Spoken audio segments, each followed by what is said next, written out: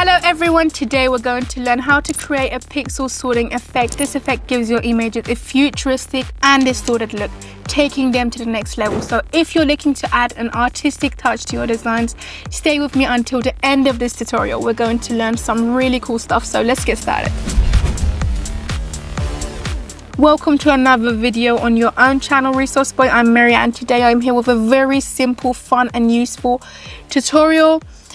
We're going to learn how to create a neat effect and apply it to our photos. So let's jump right in, and first of all, open an image in your Photoshop. If you like the image I'm using, you can download it from the link in the description and follow along.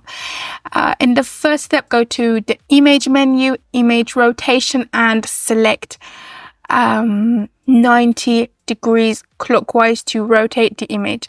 Now we're ready to dive into the next step. So now we come to the background layer, we select duplicate layer, select OK, and now we have two copies of our layer right here.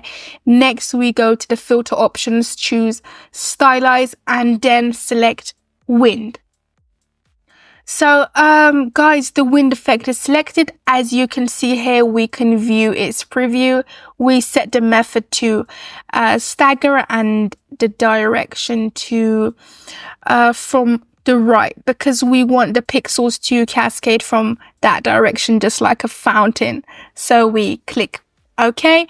You can now see the effect applied to the image. Now I want to apply this wind effect multiple times to my image. As you may know, the wind effect has been added here because the last effect applied in Photoshop shows up in this area.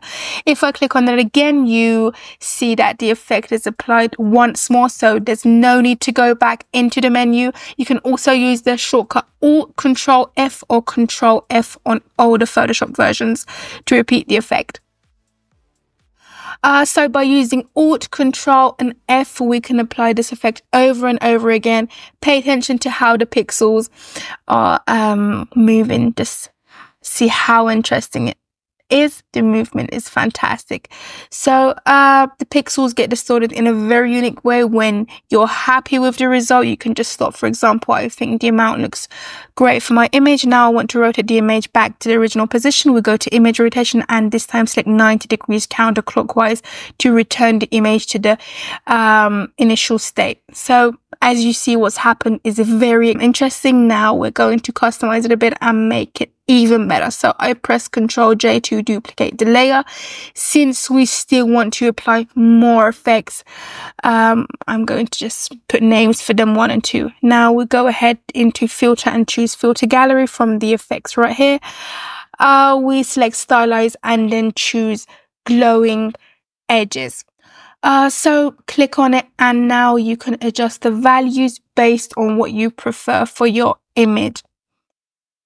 Which I think a setting of 1, 4 and 1 looks good for my image. So I click OK, and just look at that. Now the effect has been applied in this way. So I'm going to change the layer mode from normal to lighten. Notice how the pixels have become brighter and more pronounced. Also, they look much more thick if you pay attention to this part right here. So you can also reduce the opacity to blend the effect a little. So see how it looks now. So I'm going to slightly adjust the shape right here like this. And I drag it towards down behind the background layer. So I have my 2 layers right here, which I'm going to switch them on. And select them with Control and right click and create a clipping mask. So you can see that now these 2 layers are clipped together like this, and I can easily move my shape around here or make adjustments that will change the area where the effect is applied. So next I'll add a hue saturation adjustment. So I click on it, and you can see that I can change the color and saturation right here, or just play around with various settings to create an attractive and interesting poster. You can do many different and exciting things with this effect. You're completely free And honestly, it's up to you. You can just have some patience and get to some fantastic futuristic results. So I hope you enjoyed watching this video. The tutorial was very simple yet appealing and practical. I hope you can use this tutorial in your designs.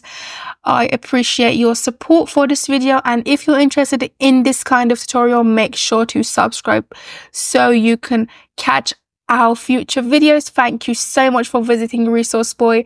There you will find many free videos that they can help you in your creativity. And thank you so much one more time, and take care to one more video.